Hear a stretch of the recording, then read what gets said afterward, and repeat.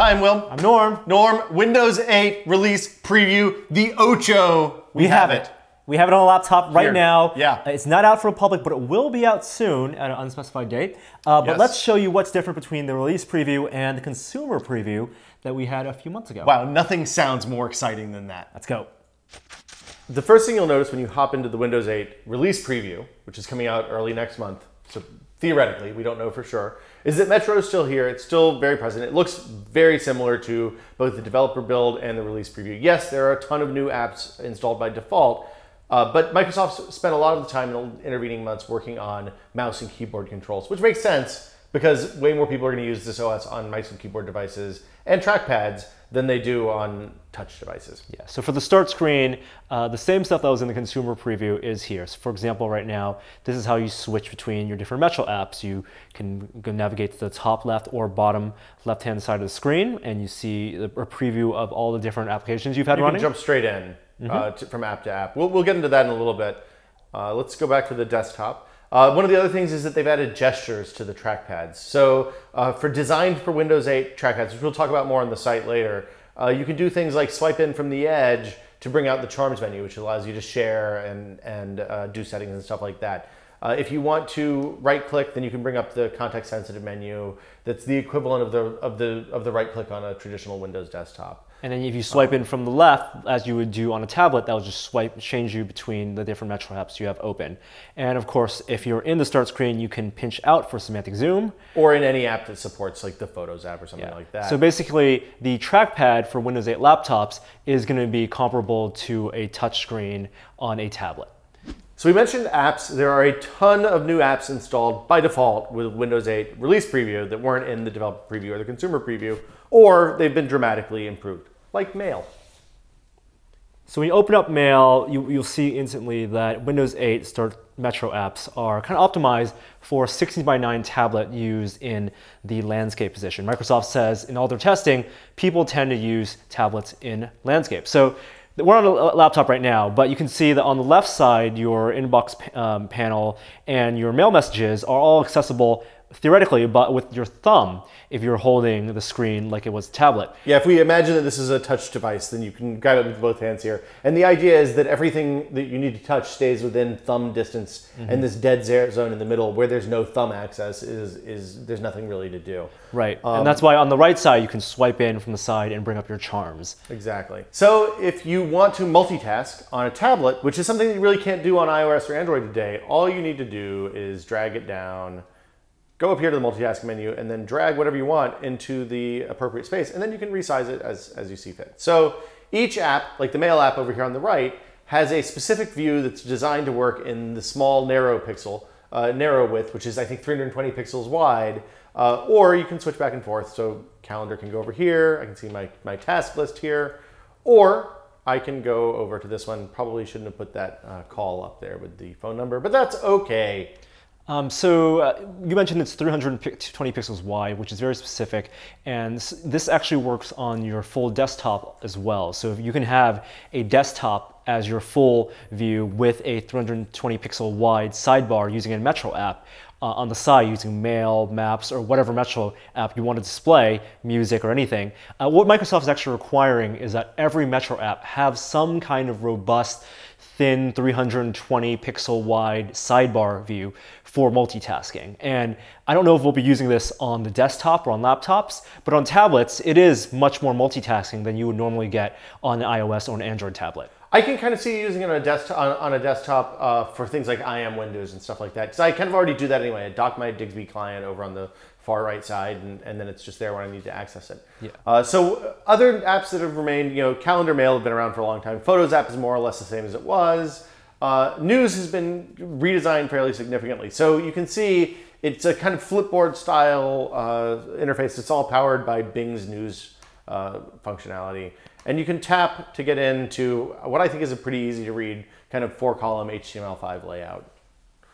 The neat thing about the news that they showed us this morning is actually this. Let's get my task window. So you can do My News based on keyword searches that's tied to Bing specifically. So I like corgis and I like Lego. So I have customized news that is about corgis and Lego, and you can drill down all the way into a specific topic and get hard-hitting stories like this one from CBS News about corgis being members of the royal family. And this is a good example because while the news app, Metro app, is an aggregator of sorts using Bing, it doesn't automatically render all the news stories you're going to read within that nice readability style pane. For sites like CBS here, you're going to load just basically a website.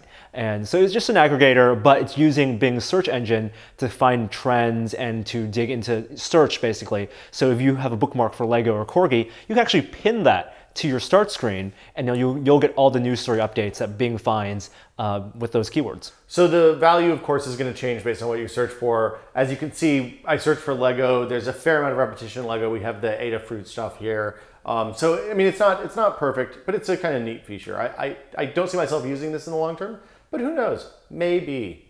They've also revamped the sports app. You can drill down into specific sports, whichever you prefer. So it's not feature complete at this point, but if I want to find out about the Giants, I can go to MLB, in theory. Here we go. And then you can go over here. And one of the neat things about Bing is that they are context aware. So they'll pull out things like schedules and box scores for different teams. And you can even go into see specific things about teams that you prefer. So I'm a Giants fan. It's been a rough year. Not that bad, but we've had better, we've had worse. I've pinned the Giants to the home screen, so you can see what that means is over here on the right, someplace. Right above. There it is. No, that's sports. To the right. Right there. There we go. So as you can see here on the home screen, I have a Giants tab that takes me directly to the Giants deep link in the sports app. And I can see things like upcoming schedule and batting leaders and stats and all that kind of stuff if I'm really much more into baseball than I am in practicality. And so this is a theme that Microsoft really, really wants to emphasize with Windows 8, is that they want you to pin things within different Metro apps to your start screen so that the start screen becomes full of these shortcuts that are all active and they're all updated in real time. We haven't had a whole lot of time with this build yet, but one of the things I'm already kind of questioning is the new right-click context menu. So on previous versions of Windows, when you right-click, you get a pop-up window that comes up right beside the cursor. You go to the frequently used functions there. On Windows 8, when you right-click in a Metro app, it brings up the context-aware menu at the bottom of the screen. So you're already kind of having to move the cursor more than you have in the past, which I think is a little bit weird. I don't know how I feel. Not only is that weird, but it's also different from the context-aware menu for like settings, for example, which you have access through charms. So if you're in, for example, IE, Internet Explorer, and you right-click on a web page, you do get your top-down pop-up for some right-click options, right? But then if you want to get into IE's settings, you have to go pull up the charms from the side, the right side of the screen, and then that's where your settings are. Actually. I don't know how to get the charm. Oh wait, there you go. And so, there go your IE settings. So this is another example of the keyboard shortcuts and mouse shortcuts being added that are a little bit different. If you want to get up the charms menu, you bring the cursor to the bottom right or the top right, and then drag it down when you see the little highlights pop out. It's a little bit weird. I don't know how it's different. I don't know that this is bad or good. We're gonna have to spend a lot more time using it before we can really make any kind of value judgments. But you can get into internet options and all that sort of thing, just as you could in the developer preview and the consumer preview. One thing to also note with Internet Explorer is that Flash is actually built in. And Microsoft had said before that when IE for Metro would be completely plugin free. But what they wanted to say was that they actually built Flash, not as a plugin, but directly as a part of the browser. So Flash actually plays natively. There's a selection of websites that run Flash that gets approved. They actually whitelist thousands and thousands of websites to use Flash. And unlike Flash implementation on other tablets or other OSs, it actually is built right into the browser. It'll get updated with Windows Update, and it'll work with certain games. It won't work with certain rollovers for touch, and so it's very selective Flash. It's very similar to the Chrome implementation of Flash, it seems like. So then the last thing we want to talk about is, of course, the desktop. And the desktop is where you and me, we're going to spend most of our time in Windows and the desktop. And we were afraid, with the start screen, does that mean the desktop is less relevant? Well, no, the desktop is exactly the same as before. Kind of.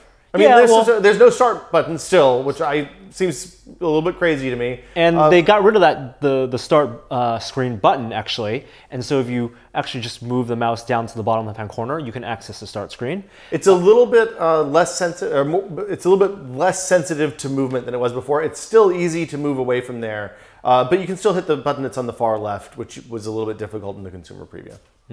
And something that actually really happy about is that now if you go to the bottom left-hand corner and right-click, you get your quick access to all the basic things that you would previously want to access with the start menu. So for example, quick access to control panel, your taskbar, your device manager, all right there. It's a lot of the stuff that you would get from the start menu before, yes. Yes, and now that is there. It's a little hidden. I think they're saying it's for power users, but I really am happy that that is still there in the bottom left-hand corner. Arrow is gone. They're calling it a different type of interface This now. looks like Arrow to me, Norm. It looks a lot like Arrow. Translucent, there's Windows Chrome. I think Arrow is gone. What it looks like is they squared the corners. Yeah. I thought that there weren't any square corners in nature. That's what I learned from reading Steve Jobs' biography. Well, I think it looks fine on the desktop here. You can customize your desktop just as you could before. They've said they've made some multi-monitor improvements, but we're going to have to test that with multi-monitors on a real desktop. And of course, because desktop runs while the start screen runs in the background, while Metro apps run in the background, you can actually run both Metro apps and desktop apps at the same time. So for example, the 1/3 320 pixel pane view pops up right now, and you can still snap like your web browser on your desktop to the left and right, and you basically get as many snaps as you want. So for example, that web browser you're saying you have, I can put my web browser over on the right like this, I can Yep. put my other web browser on the left like this. Exactly. That is really cool. One other thing that we noticed is that by default the ribbon isn't visible in Explorer and some of the other places that we'd seen it in previous versions. So you can blow it out if you really love the ribbon. Look, there's a ribbon. But by default, it doesn't show at all, and this looks pretty much exactly like if I put this in front of my mom, she would not detect the difference between this Explorer and Windows 7 Explorer and probably Windows 98 Explorer. So the differences in the desktop really isn't in terms of functionality, but in terms of how you access certain things. For example, if you are accustomed to opening programs by hitting the Windows key and then typing in a program name, that still works. That's the way you should open applications. Exactly. That still works, except now it pops over to the start screen first. That's how you browse through the programs, and then it goes back to your desktop. And for what it's worth, they swear that the mode switch from here to the start menu and back takes no more time than pressing the start button and typing Notepad on Windows 7. I think we should set up a camera and test that directly. Yeah, you know, even if it's no slower or even no faster, I think that the visual change itself is a little jarring, and that's what's going to take most people a lot of time to get used to. And of course, once you're back in the start screen, getting in the desktop requires, you know, hitting a shortcut key. I think it's, what is it, Windows B? Windows D is desktop. Windows B. Windows B is... There you go. Windows D is desktop too, though. Look. Oh, or Windows D, or hitting the actual desktop button in the start screen. That just switches back and forth between the two previously open programs. So if you're switching between the start screen and the desktop, then you're good to go. Again, this is something that's a really significant change. So we're going to spend a lot more time with it over the coming weeks, and we'll have more on how we feel about this change later. And of course, this is not final hardware, not final software, and just a taste of what might be coming at the end of this year. So that is the Windows 8 release preview. Yep, there's obviously a lot more work to do on Microsoft's side, both on the hardware and the software side, so this is not final by any means. You're going to spend more time with it. I'm going to take it home right now and spend the next 24 hours studying and writing about this. We will have something on the site around noon tomorrow or today. And of course, we'll talk about it, and this is only a test in the afternoon, so check that out as well in more detail. For Tested, I'm Will. I'm Norm. See you guys later. Bye.